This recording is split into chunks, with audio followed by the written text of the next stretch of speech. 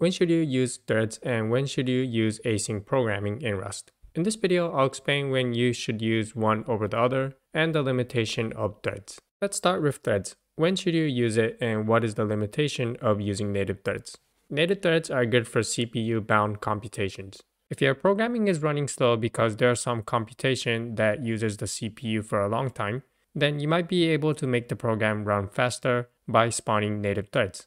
Maybe your program spends a lot of time using the CPU to calculate some stuff. If this calculation can be done in parallel, then spawning a native thread is a good choice. The limitation with native threads is that it uses more memory than if you were to spawn a thread using the async programming model. The other limitation is that there might be a OS thread limit.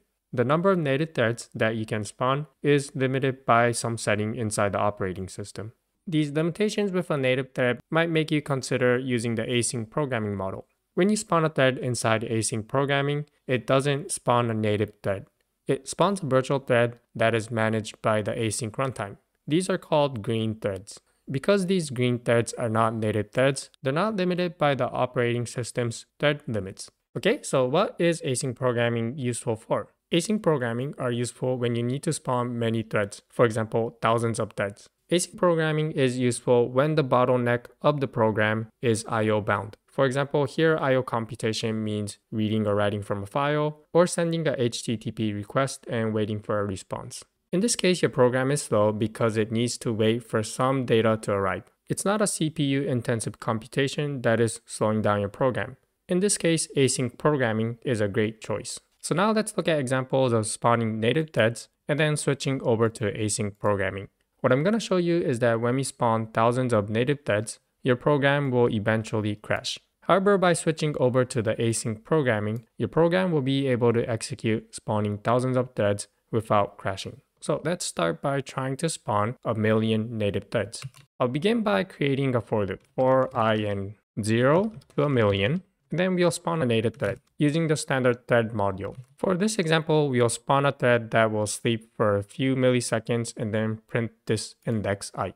Let's say that this thread is going to sleep for 100 milliseconds. And then we'll print this value for I. Now, when we spawn a thread, it returns a join handle that we need to call join on so that the main function will wait for the thread to finish execution. So let's say that handle is equal to get the join handle. And now let's put this into a vector. Let's say that mute handles is a vector. And then let's store this into our handles vector. Okay, and then next we're gonna run a for loop to call join on all of these handles. So notice that here we're running for loops. The first for loop spawns the threads. And in the next for loop, we're waiting for the results of the thread to finish. So you might be asking, why did I not write the code like this? Why did I not just call join over here? Well, if you do this, and if you didn't have the second for loop, then the code will mean a different thing from what I want to show you. Here it's saying that spawn a thread and wait for this thread to finish execution.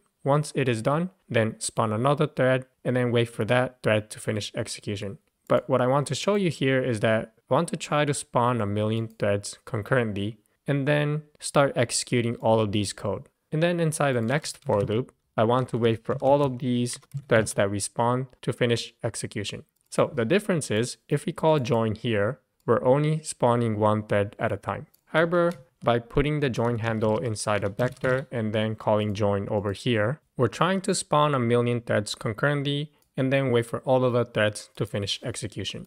Okay, let's execute the code. So what you're seeing is that the native threads being spawned and executing the code. And at some point, you'll see an error that looks something like this. This is basically saying that I spawned too many threads and it hit the limit for the number of threads that I can spawn inside my operating system. So this is an example of what can go wrong when we spawn many native threads. The number of native threads that you can spawn is limited by the operating system.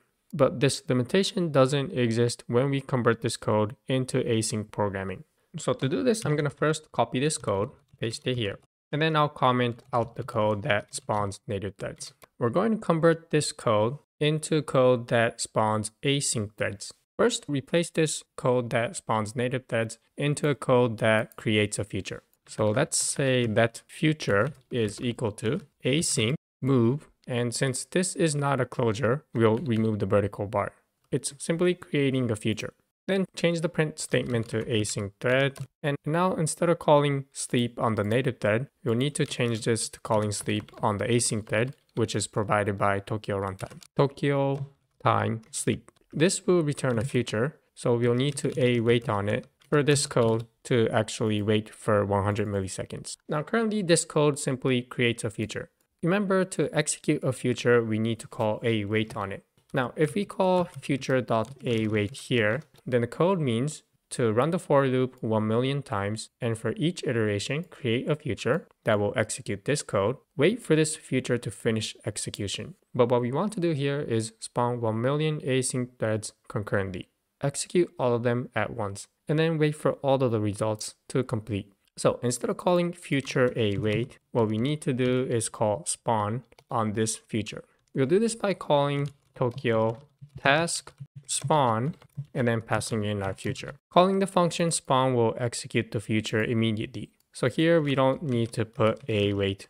Now, similar to the case for native threads, the main function will need to wait for this spawn future to finish execution. To do that, we need to do something similar to calling the function join on the handle. When we call the function spawn, it's going to return a handle, that handle. Let's also store this in a handles vector, which I declared over here. It's an empty vector, and for each iteration, we get a handle and then store that handle into our vector. And then inside the next for loop, we'll take each handle and then wait for these handles to finish execution. We'll do that by calling await. Await will return a result, either OK with some data inside or error. We'll simply unwrap it, make sure that it didn't return any errors. Okay, so now we've converted a code that uses native threads to spawn 1 million native threads, execute them concurrently into doing something similar using async programming. Let's now execute the code. Okay, the code executed to completion without any errors. This was an example of spawning 1 million threads using async programming. And finally, let's go over the key points. Which one should you use? Should you use native threads or should you use the async programming? The answer depends on your use case. If the bottleneck of your program is a CPU computation and you only need to spawn a few threads, then using native threads is a good choice. On the other hand, if the bottleneck of your program is an I/O computation or you need to spawn millions of threads, then the async programming is a better choice.